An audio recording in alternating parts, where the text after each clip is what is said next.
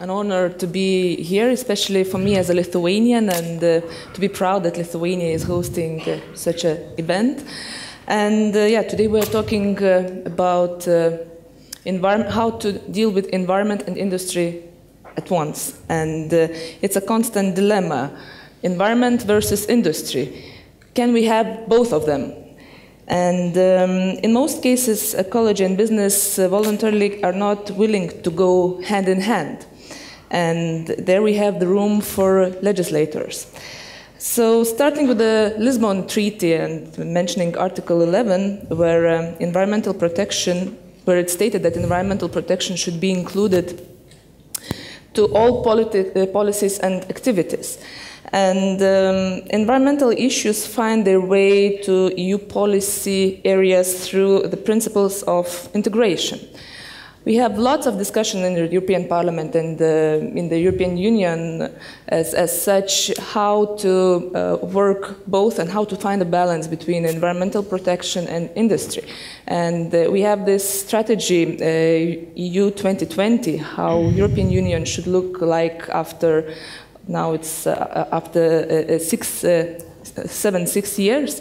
And basically what the main message of this strategy, at least what we in the Environment Committee see, is that the main message is green growth, green economic growth. Of course, European Union, while facing economic crisis, raised a lot of questions whether green growth is opportunity or green growth is restriction for our business and industry.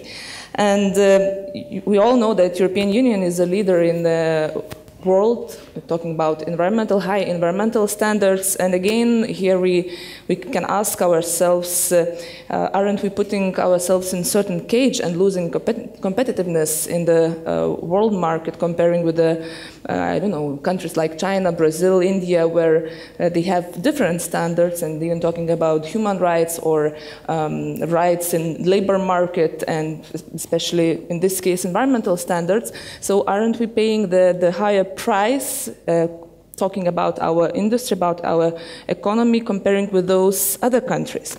But anyway, we should see, and I agree that the essence, the philosophy we are following should be that green growth is not restrictions, but it's possibilities and new opportunities for our business. And let's take, for example, water. Of course, European Union is different, and the regions are different. And here in the Baltic Sea region, we're not complaining about water resources. But again, not talking about saving water as if we do not have it, but talking about saving water as saving money. So, and in a way, resources as well. So this is our opportunities, not only talking about the need of water, and if we wouldn't have this resource or the lack of this resource, so we could, we immediately most probably would invent something new, some new technologies, how to develop this sector.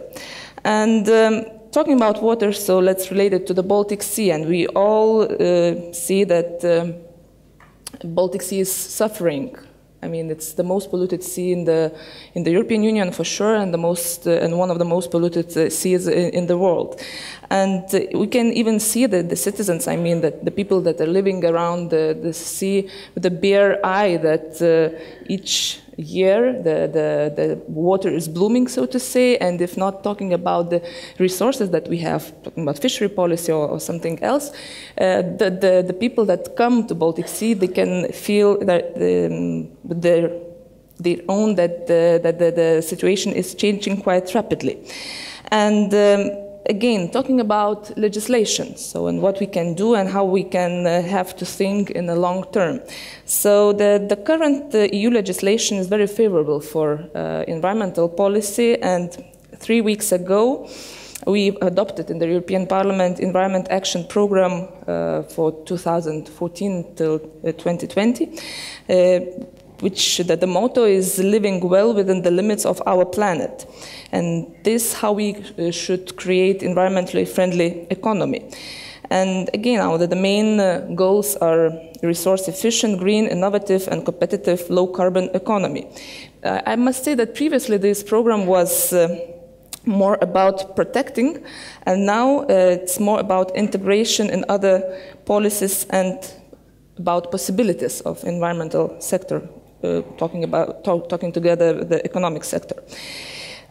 This year, recent few years were quite difficult, talking about MFF and talking about money for our, how shall I say, life in the period of 6 upcoming years.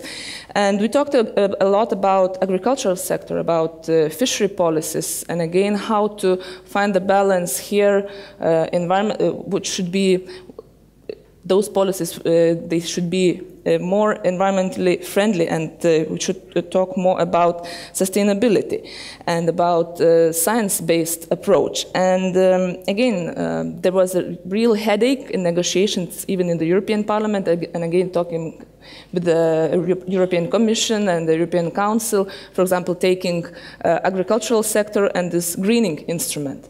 And the farmers were saying that we know perfectly how to deal with our soil and what to grow in our land and how much fertilizers we should use, and why you always put the restrictions and you're, how shall I say, harming our work.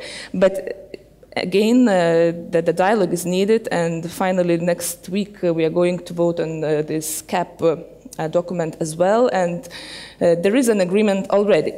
And just very shortly, because I see Mr. Jurkinas already showing me 2 minutes. In the European Parliament, we are allowed to speak only for 1 minute, so now I'm taking advantage of. So, just naming some areas on possible green jobs and I don't know, green way of living. So, waste management. It should be resource efficient. European Union should be based on resource efficiency. And for example, talking about waste management, what priorities we take, recycling and avoiding waste.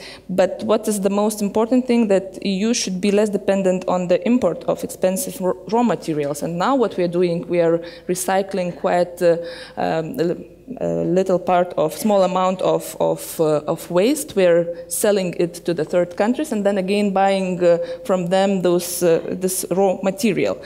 Again, talking about biodegradable waste, so when we complain about fuel prices, we are not using this sector enough.